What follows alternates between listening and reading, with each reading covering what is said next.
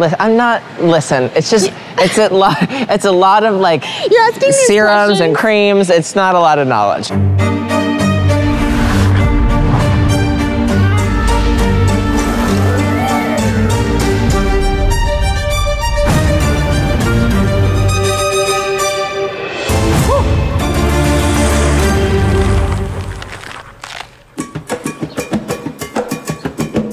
It's gonna be marvelous.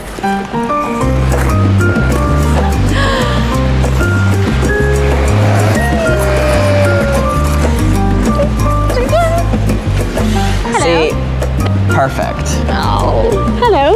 How are you? Good, how are you? Let's skate. So usually, like, I don't have an Olympic champion ice skater with me, but I just feel like we should link anyway, even though you don't need the help. I don't need it, but I would like it. Okay. So to all of you living under a rock, Meryl is a world champion, a multiple-time national champion, and an Olympic champion, and also has 3 Olympic medals. Oh, well, thank you. You have the full set. I do. Yeah, we've got bronze, silver, gold. Yeah. Yeah. Do you have like a moment in your skating career that really stands out as a favorite moment? Maybe it was winning Olympics, or was it something that we wouldn't think? I think probably one of my favorite moments was Charlie and I mean, we've been skating together for 22 years. Oh, whoa. And I think at the World Championships in 2009, I felt like that was sort of the competition and the experience that made us realize that we could really up our game and what we were capable of. Yeah. But I mean, we ended up getting 4th at the competition, actually, and I think the disappointment of not placing on the podium was actually this really wonderful sort of fire set beneath us. I think it was then that we realized we know what we have to do, we just have to do it. Right, when like a dream becomes a goal. Yeah, and it can be kind of scary, I think, right? Yeah. I don't know if you felt the same way. Did you have a moment when you realized? You know, for me, it was really 2006 because I was training with Kimmy Meisner, who was a 2006 Olympian and then went on to win the World Championships. And that was the first time I was like, oh my God, I skated with somebody who was training to become a world champion. Yeah. Usually in this part of the show, we teach someone how to do a trick. Steps. Yeah. And you already know how to do all the tricks, so I feel like this is a really great time where you teach me. Oh, okay, I teach you. Yeah, I want to do a twizzle. Okay, so let's skate backwards this way. And then we'll do our little hop into it. Let's do 5. Oh, we need a little speed. And then skate back this way. When you and Charlie skated, this was sort of like a signature move of you guys. Yeah. Was that you did these incredibly fast twizzles down the rink. We practiced them so much that we could actually tell based on the sound of the other person's blade on the ice if we were in sync or not. You could? Yeah. I'm beautiful. Look at that. Like, what happened here? It's not good for me. Retirement happened.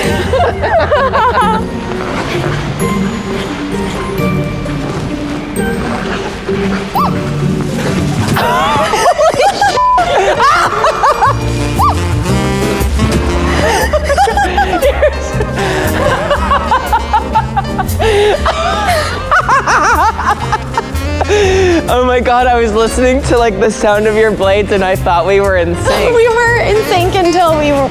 You said that your show was called Breaking the Ice, and so I thought to myself, I need to break the ice with my elbow.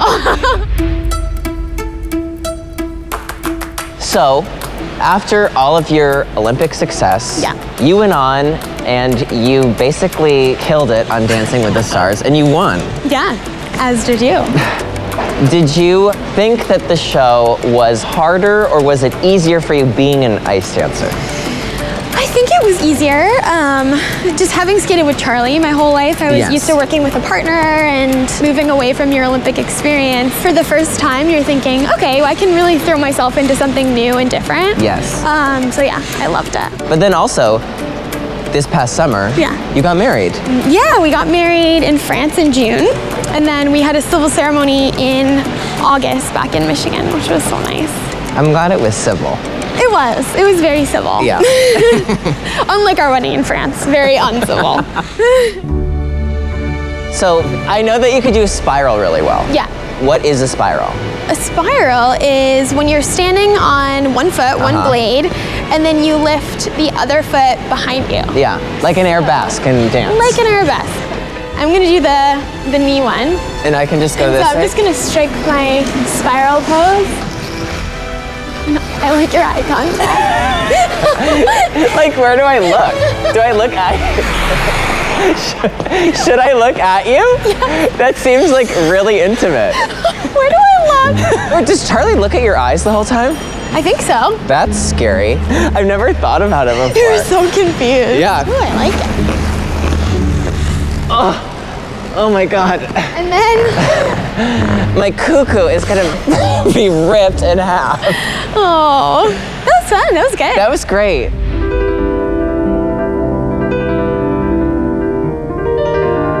What is that transition like from being a competitive athlete into going into basically like the normal world?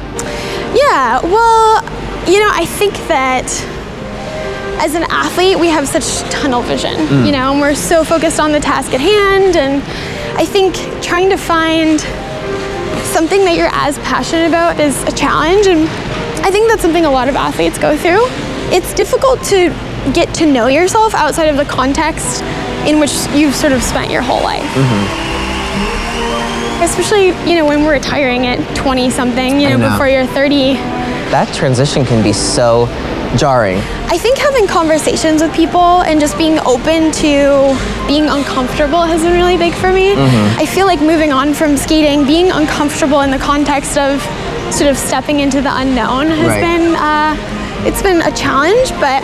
You know one thing, like, as your friend, I'm so impressed that you did go back to school. Yeah. And as a competitive athlete, it's almost impossible to balance a school schedule and a training schedule. Yeah.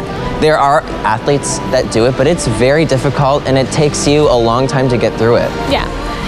I'm in year 13. So oftentimes when I tell people I'm in school, they're asking, are you getting your PhD or your grad? No, I'm undergrad. But yeah, I'm no Nathan Chen. But I mean, who is? No, yeah, only Nathan.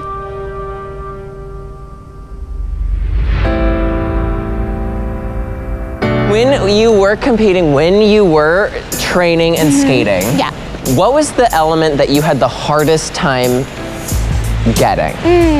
I think probably the most challenging or the scariest are lifts. Because I feel like we have to do one now. We do. They got very acrobatic as time went on, and so for safety reasons, we would practice on the floor and then move to the ice. Also, but we're not gonna do that. We're gonna dive right in. No, we are not. No, have I ever lifted anyone? No, but I think, why not lift you? I would be honored. So I think the first thing we should do is just a bucket lift. Okay. So we need a little momentum because it'll be easier. Okay. So I'm just gonna give you this leg, and then I'm gonna kick this leg up and put it here. Okay. Are you ready? Yeah. Oh wait, that's okay. And can I? You can lunge. You could do. Lunge. I'm not gonna get back up. Oh, wait, is this right? Yeah, that's really good. Wow. And then we can lunge out together. Beautiful. Thank you. That was really nice. Yeah, let's try another one. So I think I'm just gonna go, instead of sitting in a bucket like that, I'm gonna go out. Excuse-moi, what? I'm just gonna lay flat. Are you ready? I think now or never. You? And now? And what? Spin. Wait, wait, I can't believe I'm holding you and you're like laying down.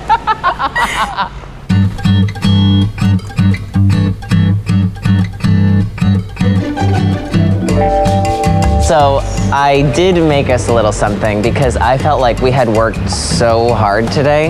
I mean, this looks pretty good, doesn't it? It looks amazing. Yeah, I don't want to say I'm a cocktail master mixologist, but maybe. In the making. In the making, for sure. Yeah. What was your favorite moment of the day? The most unexpected thing that happened for me today was the fall on the twizzle. The splat. I mean, are you kidding? Yeah. The precision. Yes. You know what I love is that like you can be the best skater in the entire world and you still make mistakes. Oh yeah, skating is hard. No, it really is. And you I think have to like some practice. people forget that it's so hard. It's true. Because people like you do things so beautifully. It looks so easy. Thanks.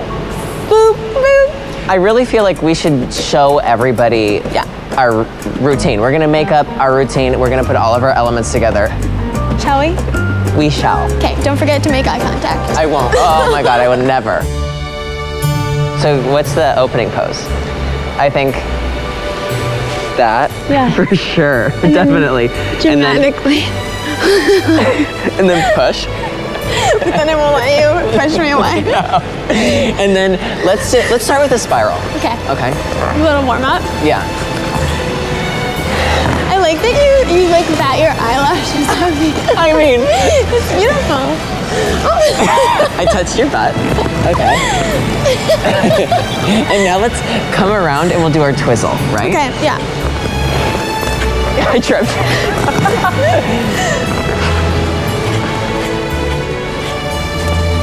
And lunge. Yeah. We're just gonna throw another move in there really quickly. And then bucket lift. Yes. Should But we- first, Dramatic. we do this. This is on the music. And then bucket lift.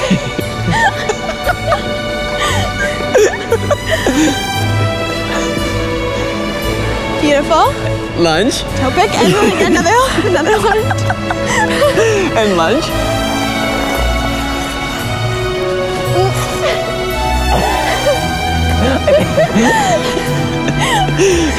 And then That's it. no, we're missing our second lift. Oh my God, another.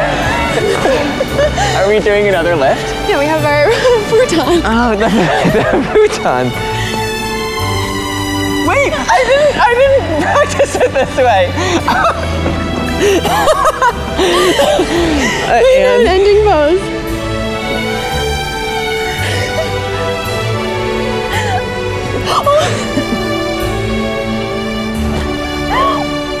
Well, if that's not gold medal worthy, I don't know what is. Meryl, thank you so much. Thank you for having me. Well, make sure that you guys follow Meryl on all her social media. Meryl, what's your handle? Meryl E. Davis on Instagram. At Meryl E. Davis. At Meryl E. Davis. Make sure you like and subscribe this video. Hit the bell for notifications. We'll see you next time here on Break the Ice. And a special thank you to our sponsor, Ketel One.